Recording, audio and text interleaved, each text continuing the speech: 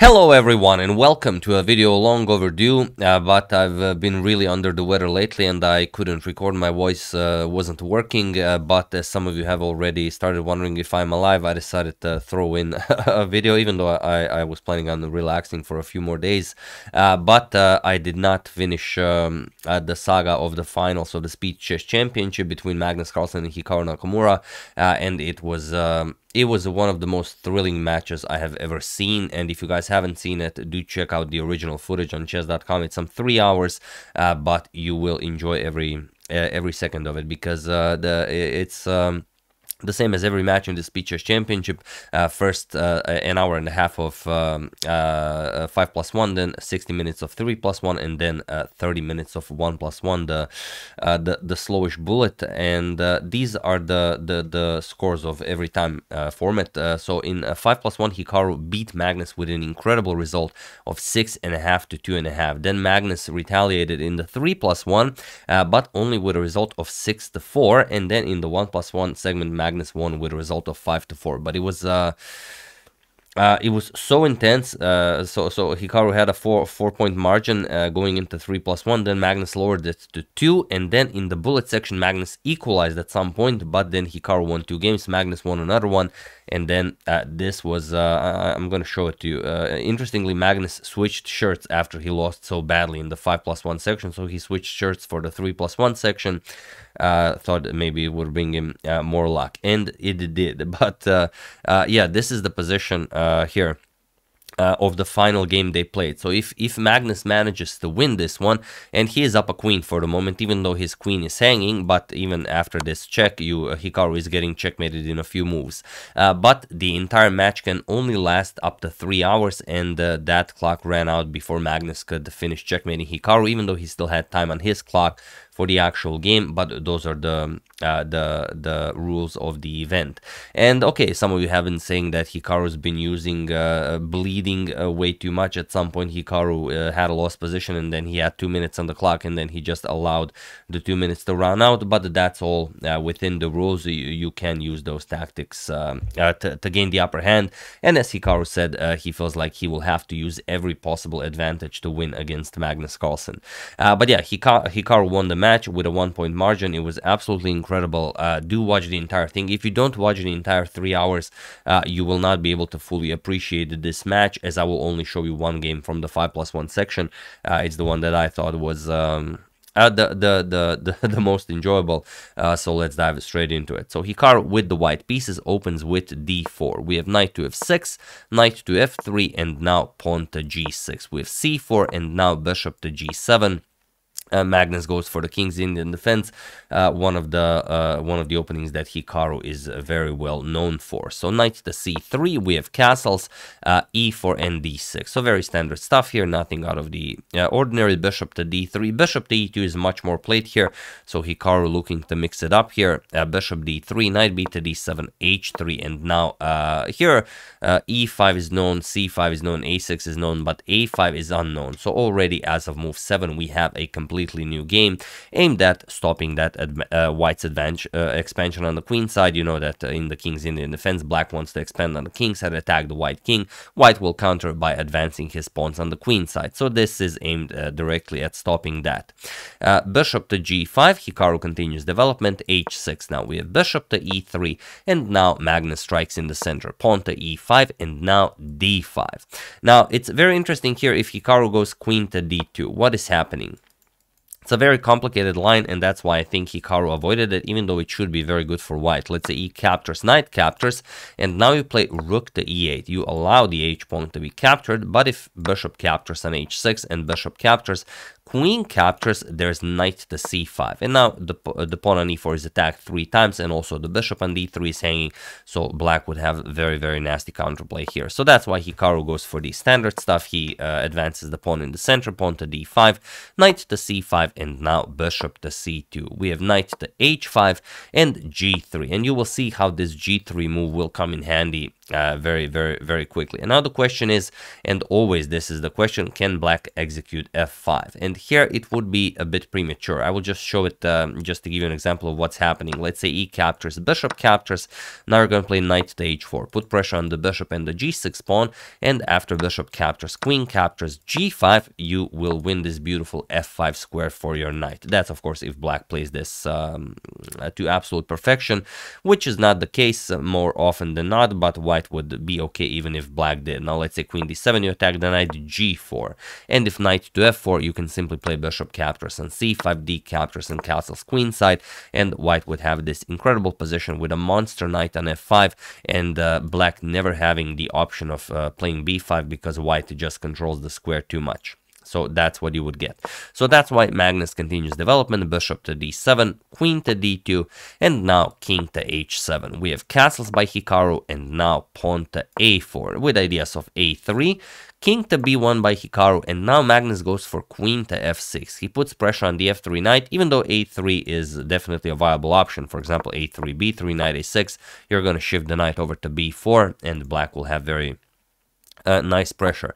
But okay, after king to b1, we have queen to f6 going after the knight, and Hikaru defends it. We have queen back to e7, and now knight to h4 by Hikaru. And here Magnus played rook f to b8, getting ready to bust open the position on the queen side. The problem is the position is now completely winning for Hikaru, but it is up to you to figure out how he can do that. So feel free to pause the video and try to find the absolute best move for Hikaru while I give you a couple of seconds.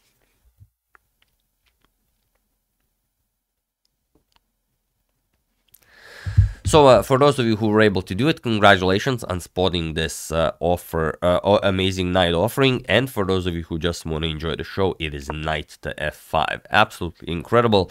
And if you let the engine crunch the numbers here, I mean, it's a blitz game, of course, you can't possibly calculate everything. But even if you allow the engine to crunch the numbers, like let's say to depth 45, the engine will say, okay, grab the knight, but it's still bad for black because this is just an amazing position. For example, g captures, queen captures on h5, you can never play f4. That's why the g3 move comes in handy.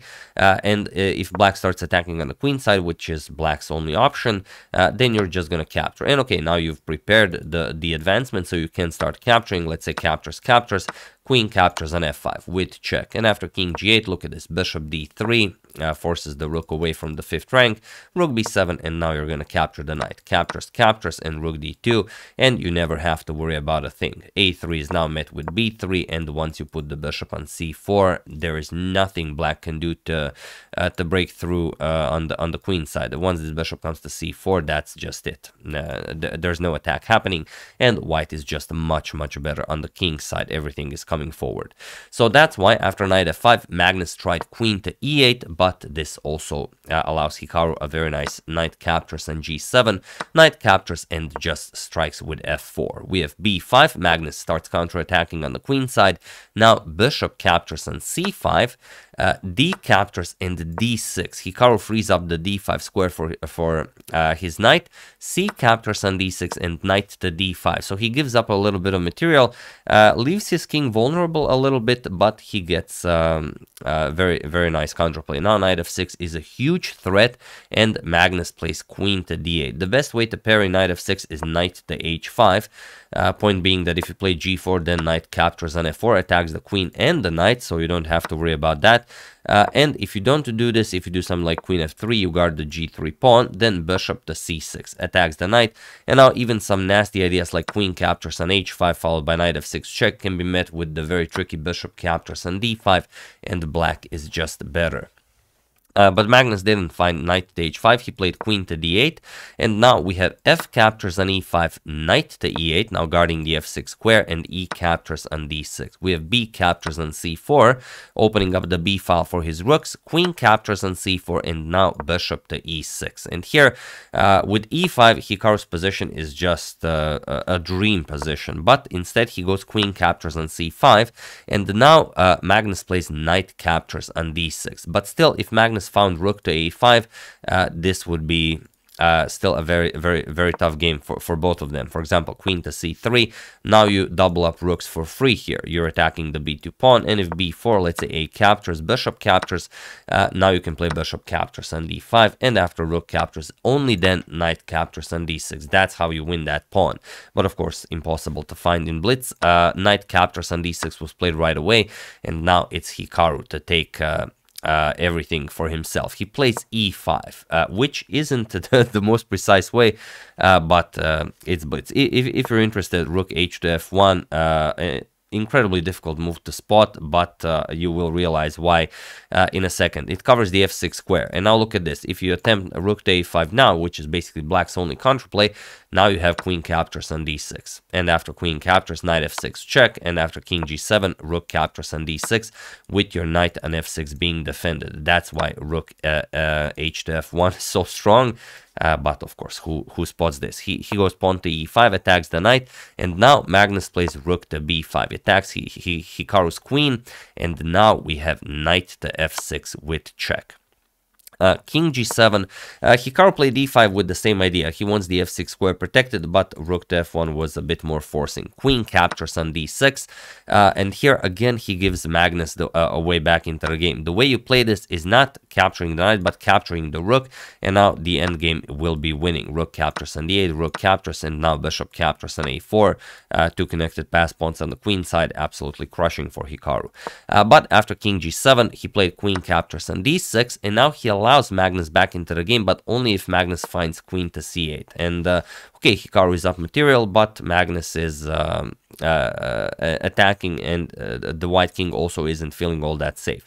But after queen captures on d6, we have rook captures on d6, and now rook 8 to b8. Now it's a bit different because Hikaru just plays rook captures on e6. He gives back a little bit of material, but he's still going to have a bishop and knight for a rook. We have rook captures on b2 check, king to c1, and f captures on e6, and here just rook to d1, and he was in this position on move 34 that Magnus Carlsen resigned the game, as there is nothing more to be done here. Rook to d7 is coming, and there is just no good way to parry this. If you play something like rook to b7, then just bishop e4, and you can't defend both the rook and the d7 square, so you have to defend the rook, and then comes rook d7 check, and then whatever, king to f8, and then you're just going to capture on g6, and there's no playing this. You're either getting checkmated or you're going to suffer severe material loss. Let's say if rook captures on a2, rook to f7 will be checkmate. But any other move will also be winning for Hikaru, and that's why Magnus resigned after rook to d1. So yeah, absolutely incredible. I can't even begin to point out how incredible this match was. And okay, this is only one game, but if you have 3 hours, watch the full 3 hours. It will be a time very well spent. So yeah, these are the results of all the formats of 5+1, 3+1, and 1+1. So Hikaru got so far ahead in the 5+1 section that Magnus just couldn't bounce back, even though he won the 3+1 and the 1+1 section. But Hikaru defends his title, and he defends it against none other than world champion Magnus Carlsen. So Hikaru is the speed chess champion. So yeah, there we have it. Hope you guys enjoyed it. Like I said, sorry about no videos for the past few days, but my voice just didn't work, and I thought I'd just give it a rest for a few days, and then, you know, just continue probably during the World Rapid and Blitz Championship. But yeah, some of you were worrying about my health, if I'm still around. So yes, I am, and I will be covering it. So that's the game. Hope you guys enjoyed it. I would like to thank Samuel Kane, Sanko Tsolov, Bradley Campbell, Konstantinos Lampridis, and Jeffrey Clayman for a contribution to my channel. Thank you a lot. I really appreciate it. As usual, you can check 2 of my previous videos here. Thank you for watching, and I will see you soon, continuing the coverage of the World Rapid and Blitz, and checking up on your wonderful suggestion. Do use hashtag suggestion so I can spot your suggestions a bit easier. So yeah, I hope you enjoyed it. Thank you all, and I will see you soon, and have an excellent rest of your day.